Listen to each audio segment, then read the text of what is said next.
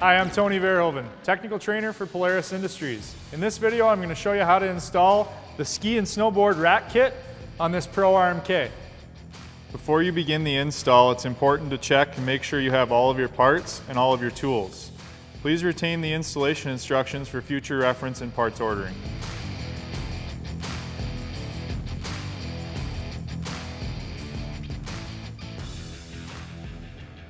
Before installing the racks, we'll need to go to the instructions and find the correct template for our application.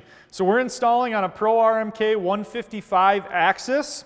So I'll go ahead and flip through the instructions until I find the Axis RMK 155 front mount template and rear mount template.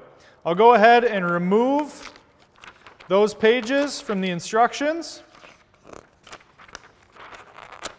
And then what I'm going to do is cut out each of these templates for drilling the holes on the machine. It's important to note, if we're printing these instructions from a PDF file or an electronic copy, you do need to make sure you select print actual size when printing the file.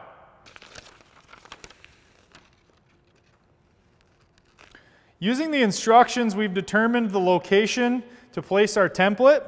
So I'm going to go ahead and fit that up to the machine. Verify it's properly placed.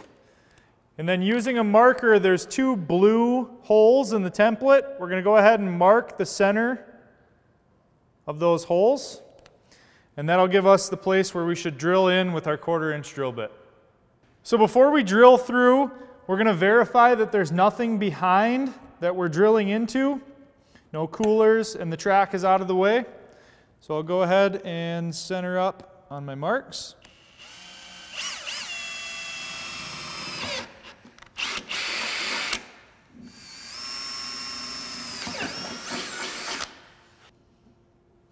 With the holes drilled, we'll go ahead and install the mounting bracket. You'll note that there's a spacer that comes with the bracket. If you're using the extreme duty rear bumper, you do not need to install this spacer. In our case, we have the stock bumper, so we're going to put the spacer, then the bracket up to the machine. And I'll feed my Torx bolts through from the back side of the tunnel.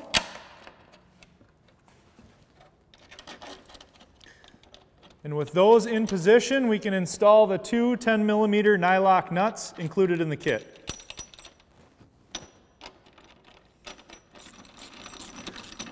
We'll come back and snug down these fasteners, but we don't want to tighten them completely. We'll finish tightening them when we do the final alignment and we have the front bracket installed as well. Next, we're going to drill the holes for the front mounting bracket. In the same manner we did with the rear, we'll put the template onto the machine, lining up the rivets and the cutout in the tunnel. And then I'll mark my upper and lower bolt location.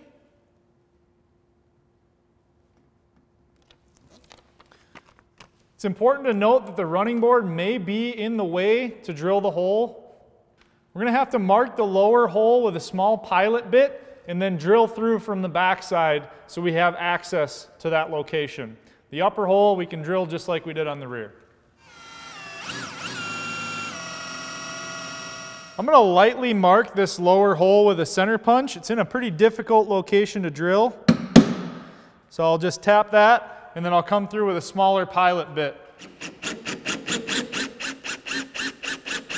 So with the pilot hole drilled, I'll go ahead and bring my 1/4-inch bit through the back side.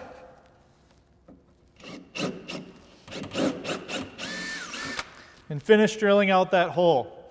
It's important to note that when we're drilling these holes, you want to make sure that there's no track lugs in front of those holes. If you need to, you can rotate the track slightly to get the lug out of the way. With the holes drilled, we're ready to mount the front bracket. I'll use the bolts provided in the kit, so I'll take a bolt and a washer through from the back side, put that on, and then I'll install the lower bolt.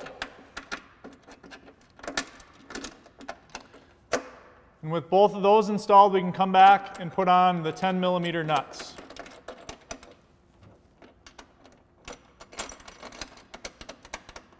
I'll go ahead and snug these bolts down but I don't want to completely tighten them until we set up the brackets and make sure everything is aligned. With the mounting brackets loosely installed on the machine, we're ready to start fitting up the rack assembly. Provided in the kit will be some square-headed bolts. Those will drop into the track on the tunnel, and then we'll loosely place the mounting rack onto the machine. We can make some minor adjustments and make sure everything fits up nicely. Then I'll carefully remove the rack and then torque these bolts down.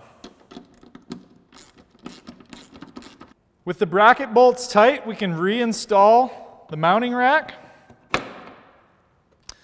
And then I'll go ahead and install a provided washer and nut. And then snug that down and come back and torque it to specification.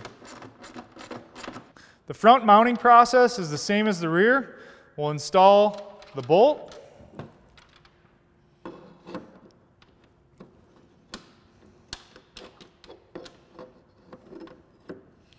Set the bracket into position.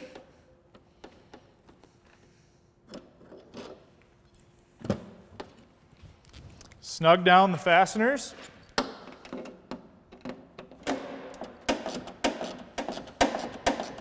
With the fasteners torqued to specification, we can install the mounting rack. And we'll come back and install a washer and a 10mm nut provided in the kit. And we'll go ahead, snug this down, and then torque to specification.